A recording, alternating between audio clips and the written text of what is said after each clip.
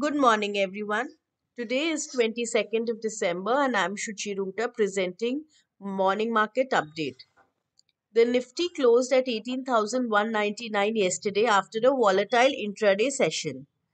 The markets opened gap up but faced price rejection and continued to slide down throughout the day, closing near the lows. The PSU banks, metal, power, and the real estate stocks were the top losers, whereas the pharma sector had a good rebound yesterday from the lows, gaining over 2% as the scare of rising COVID cases in China was reported. Bank Nifty slips below its short term moving averages for the first time since October 2022. Technically speaking, the index has been oscillating within the 18,100 to 450 band. Both bulls and the bears stepping in at lower and the higher levels respectively. Nifty has made an outside bar yesterday with a higher high and a lower low, and the lowest closing in the past 1 month. It trades below the short term moving averages and RSI is below 50. We must note 18,050 to 18,150 zone is a very important support zone as multiple technical studies coincide.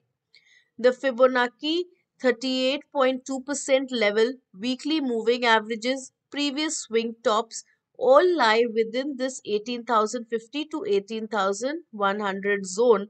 Hence, we believe that this zone is where bulls stand strong. 18,400 to 450 remains the resistance zone where bears have stepped in multiple times in the last few trading sessions. The FIIs were bearish yesterday, selling in both cash and derivative markets. India VIX jumped and trades around 15.5 levels. Coming to the international markets, the major US indices saw decent gains yesterday with Dow, S&P 500, Nasdaq and Russell 2000 gaining over 1.5%. SGX Nifty trades 110 points up, indicating the higher opening. To conclude, we may expect the market to move within yesterday's range of 18,162 to 473. Levels for the day, Nifty supports will be seen at 18,160 and 18,100. Resistance 18,380 and 18,470. For Bank Nifty, supports will be seen at 42,360 and 41,900. Resistance 42,900 and 43,450. Thank you.